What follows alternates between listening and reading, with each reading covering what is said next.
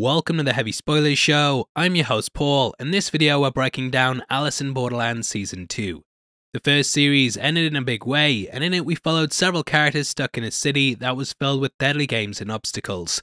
Those that won were given specific playing cards that all helped to denote things like the game's difficulty and themes. Spades were physical games, clubs were team ones, diamonds were an intelligence test, and hearts were an emotional one. The number represented the difficulty, and the characters had to play these games in order to collect these cards. The survivors we followed eventually ended up in a beach hotel where several of the players collected all the cards because they believed that attaining these would send everyone home. In the end, they were forced to play a literal witch hunt in order to get the elusive 10 of hearts. In the end, it was revealed that the victim Momoka was actually the witch herself, and that this was all an elaborate ruse controlled by the game makers. Before they could place her on the fire of judgment, Naragi showed up, and they duked it out whilst the place burned around them. They eventually threw her body into it, and found footage of both her and Asahi, who had revealed herself as one of the dealers during the games. Now these are characters that organised the games to extend their visas, meaning that they didn't have to constantly take on challenges in order to stay alive. Now it turned out they'd found the Game Master's lair, which is where Arisu and Usagi ended up travelling to. Here they met up with their allies Chi, along with Queen Mira, and discovered the Game Master's dead. It was revealed that they'd all been players as well, and a woman named Mira appeared and announced that there would be new games for the face cards. In Season 2, we learn that she's the Queen of Hearts, and we'll talk about this more towards the end of the video. But that should be you fully caught up, and for the rest of the breakdown, it's full spoilers ahead for Season 2. If you enjoy the video, please hit the thumbs up button, and make sure you subscribe for breakdowns like this every day. Out of the way, thank you for clicking this. Now let's get into Alice in Borderland Season 2.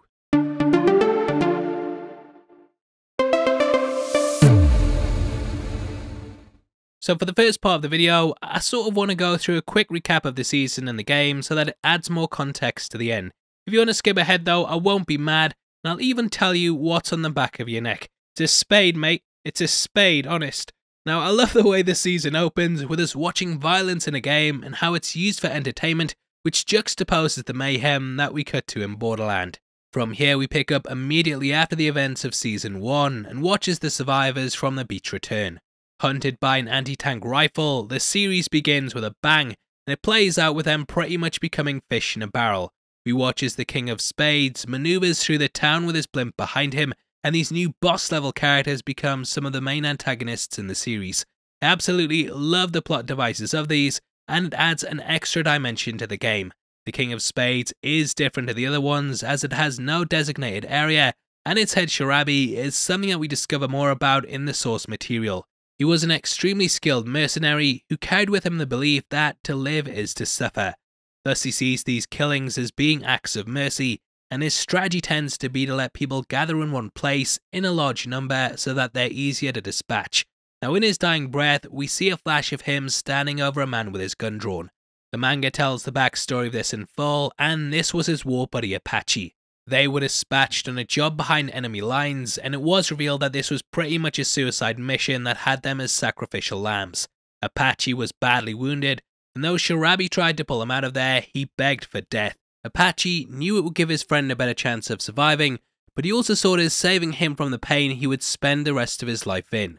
It's a very short life, but still, it would stop him from that pain. He said that he'd be saving him by shooting him, which again extends to Shirabi's outlook on life. Now Arisu suspects that each blimp has its own game master, and that defeating the kings and queens is the key to going home. After arriving at the King of Clubs, they're greeted by Naragi, who ends up becoming the 5th player in the game.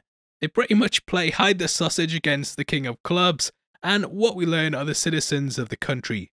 These are the victors of the previous cycle that ended up winning and chose to stay in Borderland. Unlike the other players, they don't have visas, and they have permanent residency, though they do have to play in the games. Though they could be written as two-dimensional characters, it's actually easy to become attached to them, and because of their sportsmanship, you kinda root for them too. The King of Clubs Kiyuma emerges as a big character from this initial game, and having to edit around this dude because of YouTube's demonetization policy felt like its own Borderlands challenge. Now in the end, he and his team lose, and the original manga actually adds some extra context to his final thoughts. It states that he lived his life to the fullest and doesn't have any regrets. In the source material, we learn that he arrived 5 months before Arisu and worked his way through the games, which got him to this position. Now elsewhere we see Chi playing the Jack of Hearts game at the Tao prison. Hope I pronounced that right. Probably butchering all the pronunciations, to be fair.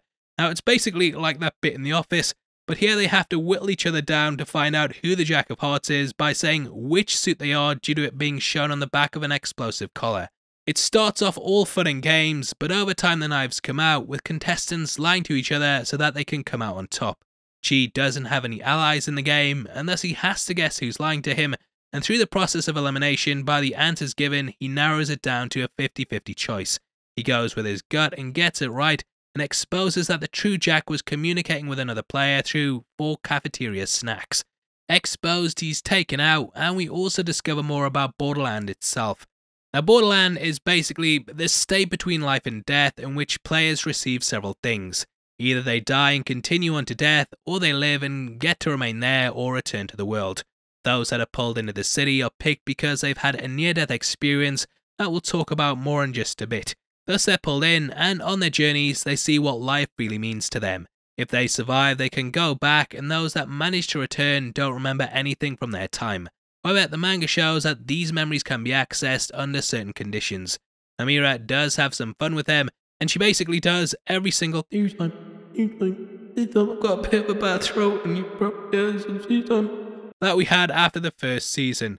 Now in the manga, she lies several times about what's going on, and initially says that it's virtual reality. This is mirrored in the show, with her explaining how nanotechnology led humanity to control the whole world, and in 1000 years in the future, we exist on dopamine, which is why you should hit the thumbs up button. In the source material, she says that in this VR world, the prize for winning is to be able to stay longer and design more games. However, she reveals that's a f***ing lie, much like the manga. She then says it's aliens and androids and just talks about how they're actually in a therapy session. It perfectly recaptures the original work, and I'm sure fans will appreciate how close this is. Now, in the manga, though the therapy session isn't real, it does make Arisu realize that he's been drugged. Therefore, he kinda has it spoiled about exactly what's going on, and the hospital reveal that comes at the end. By the end of the show though, he uses Usagi and what she means to him to power him on through the games. Now in reality, all of the characters in Borderland have been hit by a mysterious meteorite that descended on Tokyo.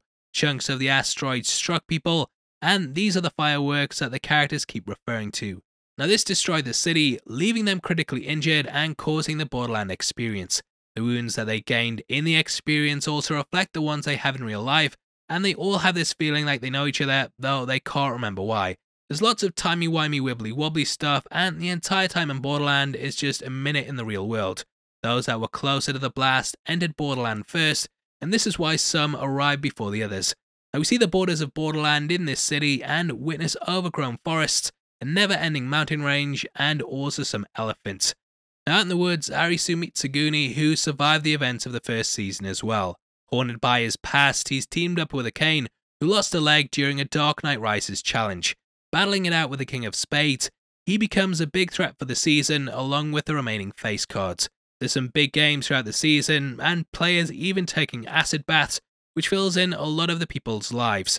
In episode 6, we also see the reason why Momoka sacrificed herself and decided to become the witch. She wanted to show that people weren't selfish, and this inspiration ends up helping to save Chi in the end. Slowly the face card games are played, and this happens in a montage so cool, you'll be walking away from the explosions with your backs turned to it. Naragi shows up to take out Arisu and Chi, and after Unagi shows up, Chi does the ultimate sacrifice in order to save her life. And though Chi survives and they try to tend to his wounds, this is cut short when the King of Spades arrives looking like Black Noir. Easily the most threatening villain they've faced in the series, he ends up wounding a Kane and Anne before going head to head with a Goonie. Queen Mira is stabbed with a Goonie seemingly being killed as well, and it felt like watching your favourite DCU actors posting white text on a black background. Thankfully, they weren't killed, and though I knew what was going to happen, I was still like, oh no way, I can't believe they've done this. Now they lure him to a kill room, and a Goonie arrives and blows him up, leaving him at death's door, which is when he ends his life. He sees a vision of him standing over Apache, which is mirrored in a Goonie seeing his own vision of the past. It leaves just Arisu and Usagi to face off against Mira, and this all plays out in a game of croquet. Here we have the constant head playing out, with Arisu coming out the other side in order to finish the game. Arisu doesn't quit or forfeit the match, and thus the game ends with him finally winning. Mira is killed, and the surviving players either have to accept permanent residency, or they can just decline it. Of course, none of the characters want to stay, and Usagi and Arisu both decline, bringing the conversation from the first episode full circle. Now he has a vision of his friends, and promises to live his life to the fullest. This is reflected throughout both the series and original work, with him deciding to turn his life around and go to college when we look at how his arc progresses in that. That doesn't happen in the show, but he decides that he won't let anything hold him back anymore and gains a new outlook on life. Man even steps up and flirts with Usagi, finally gaining some game after smashing the game. Queen Mira is reunited with her mother, and the pair end up sharing a heart-to-heart. I'm pretty sure that they added her father for this scene too, with him being missing originally, I think, but let me know below if I'm misremembering that. Now we close out with it seeming like the survivors got a happy ending, however, we start to zoom in on an ominous Joker card. I don't know if we're going to be getting a season 3, but if we do, then they're probably going to expand more on this, with it revealing what was actually going on the entire time. Now, the manga wrapped up with the games being beaten, and when the Queen of Hearts was defeated, the Joker then appeared. It was revealed that he was the ruler of the game, and that he was looking over everything and everyone. Now, we don't learn whether he's a god or something else, and in all honesty, he acts more like the ferryman from Greek mythology. It's said that he believed there was too much random death caused by the meteorite, and thus he wanted to give everyone a second chance to return to the land of the living. Thus he set up this limbo between life and death, and this carries a way for people to make it back home. It also gave them the opportunity to remain in Borderland so that they didn't have to return to the world if they had miserable lives. Now the card's inclusion here could just be a nod to the ending of the original work, as he doesn't appear in the show like how he did in that. However, it could also hint at there being one more game that they're all stuck in, and the way it's presented does make it seem more sinister. The Joker is of course a wild card, one that changes everything, and the Joker is also known as being a trickster. Thus, this could all just be a trick, a game within a game that robs them of hope.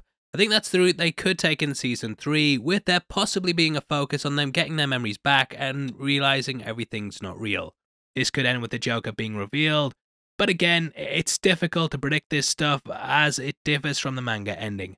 But that's basically a lowdown of what this means, and whether this is the last season or not, I think it does wrap things up nicely.